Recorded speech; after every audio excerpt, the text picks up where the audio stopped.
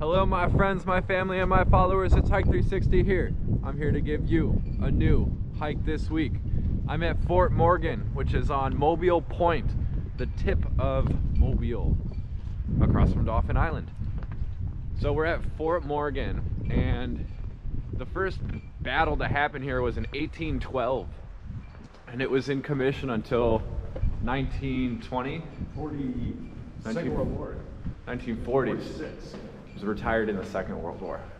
So it's got a long history. I read that it was constantly being improved upon and built up, refortified over and over again. There was... yeah. Wow. This is big. So this is a star-shaped fort. Originally it was just a fan-shaped fort in the 1812, 1813 era. That was before 1812. In the Civil War, they turned it into the Star, and was actually, so the facts that I thought was really were interesting. In the Battle of 1812, the fort surrendered. There were two big battles with the British, and the first battle, the British ships were repelled. The second battle, the fort surrendered, and then it was turned back over because the war had actually ended like 2 months earlier, but the word the war was over hadn't spread yet. And then during the Civil War, this became it was U.S. military before the Civil War. Alabama militia took it over during the war for 2 or 3 years and allowed for supplies to break the blockade for the South. Because apparently or we just don't need to worry about people trying to invade the shores. This isn't going to stop them. Where are you going? Goes through.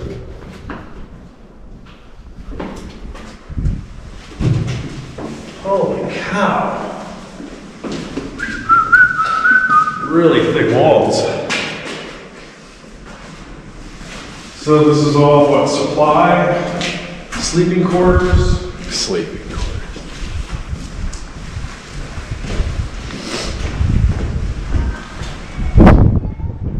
Got a rail track. That's good. So when we were doing, we know obviously stuff was moved back and forth, right? Munitions.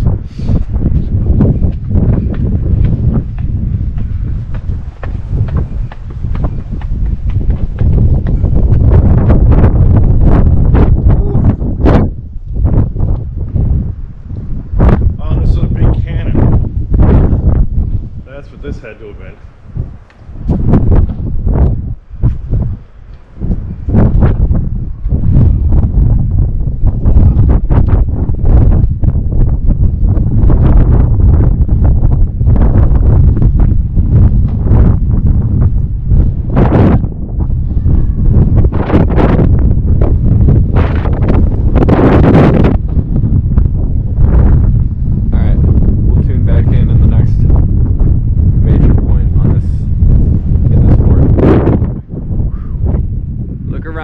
This is the vantage point that the people at Fort Morgan had.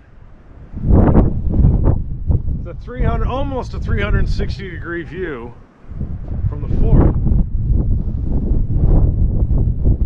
And you can see everything. The sign down here said this big gun, which was the biggest of the guns during the early 1900s, could fire a 1,000-pound shell 8.5 miles. 8.5 miles. And it was 1,900 pounds. It was almost 2,000 pounds. Oh my gosh. And you can see everything. There's no way a boat can get through here. Now the question is aiming. Like, how do you hit a small boat when it's 3 miles out or 4 miles out? But you can see, let's see. Okay, so Dauphin Island is straight over here. This is where we came with the ferry. You can see the bridge. So this has got to be mainland Alabama up there. which means down this way is the heart of the Gulf of Mexico. And apparently German U-boats came up this far. That was news to me. I didn't know that they had that much range.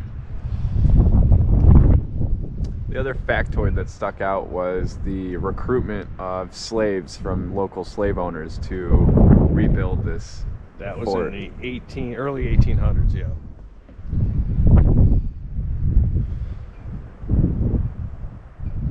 Wow.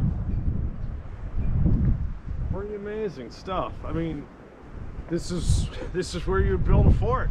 Yeah, it is. It'd be interesting to see what Fort Pickens looks like Ooh, in comparison. gotta get over to that spot.